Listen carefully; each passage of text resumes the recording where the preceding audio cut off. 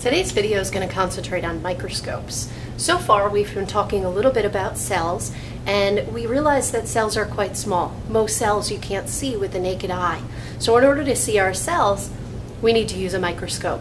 Commonly the microscope we're going to be using in class is called a compound microscope. It magnifies the specimen that you're trying to look at when you place it on the slide, magnifies with one of the objective lenses, and also magnifies with what we call the ocular or eyepiece.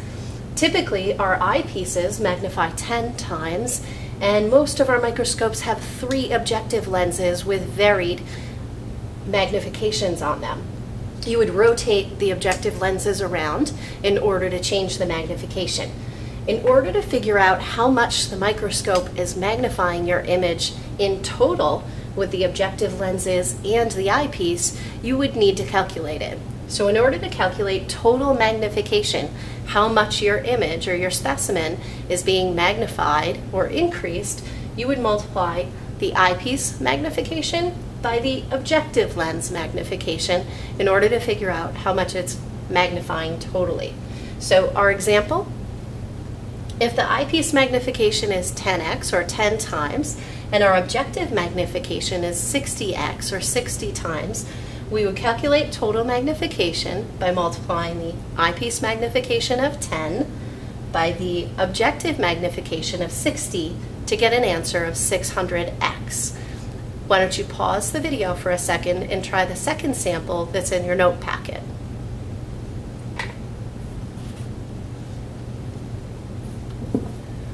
So the second sample that you tried in your note packet, you were attempting to calculate the total magnification of a microscope that has an objective of 43 times, or 43x, and an eyepiece of 10x. When you multiply them together, you should have gotten 430x.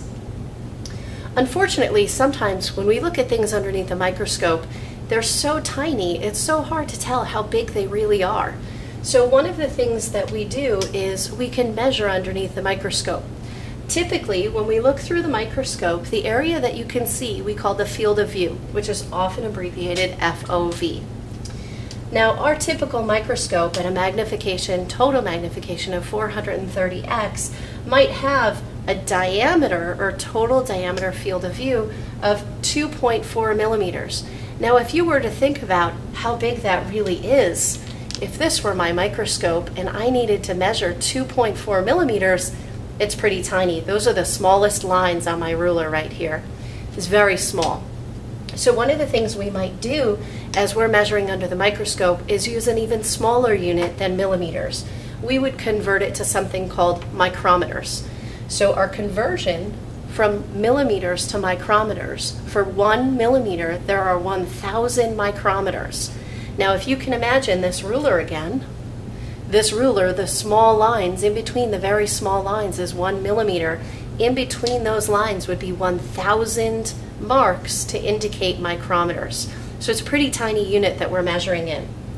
An example of converting from millimeters to micrometers, if I had a measurement of 2.4 millimeters, I would multiply by 1,000, because we have 1,000 micrometers for every millimeter, and I would end up with an answer of 2,400 micrometers. When you're converting from millimeters to micrometers, you can also move the decimal point from its original place to the right 3 places if you were converting from millimeters to micrometers.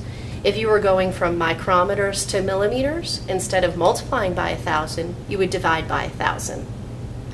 Instead of moving your decimal point to the right 3 places, you could move your decimal point to the left 3 places for converting.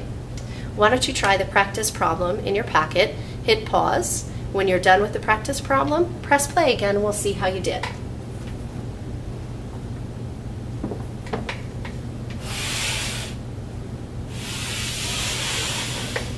So let's see how we did with our practice problem converting. If I were to measure my field of view of 1.2 millimeters, as you can see here, my 1.2 millimeters, if I wanted to convert it to micrometers, I would multiply by 1,000. So 1.2 times 1,000 would give me an answer of 1,1200 micrometers. Now, if I were trying to measure underneath the microscope, it would be really handy to have a ruler that I could use under the microscope in order to be able to do that measuring. But oftentimes, things are so small that you wouldn't even be able to get that measurement accurately. If you look at my example right here, if I were under my lower objective lens, this would be my first millimeter mark. If I were to take a clear plastic ruler and put it underneath the stage, I could see 1 millimeter mark here and then another millimeter mark right there. My diameter would be about 1.2 millimeters. If you were trying to measure something that didn't fit that whole field of view, you would not be very accurate at it. So one of the things that we try to do is we try to do an estimation in order to determine the size of an object when we're viewing it underneath the microscope. We know what our typical diameter is for our field of view if we had an object that looked like this. As we were looking at it under our lower objective lens, what we try to do is we try to estimate two ways. You can estimate by saying, I think that that object takes up about 1/4 or 25% of the diameter of the field of view.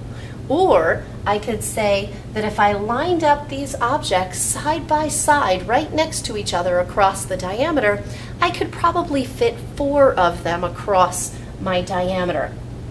So in order to estimate the size of the object, you would take your measurement for the size or the diameter of the field of view in micrometers, and you would divide by the number of objects that you thought that you could fit across, or the fraction that you felt it took up. So in this particular example, with a diameter of 1,200 micrometers, if I thought that I could line up those objects, 4 of them in a row across the diameter, I would divide 1,200 micrometers by 4 to come up with an answer of 300 micrometers, and that would give me the diameter or size of that one individual object, as opposed to all 4 of them for the diameter of the field of view. What I'd like you to do is I'd like you to hit pause on your video again, and I'd like you to try the example that's in your packet. Press play when you're done and we'll see how you did.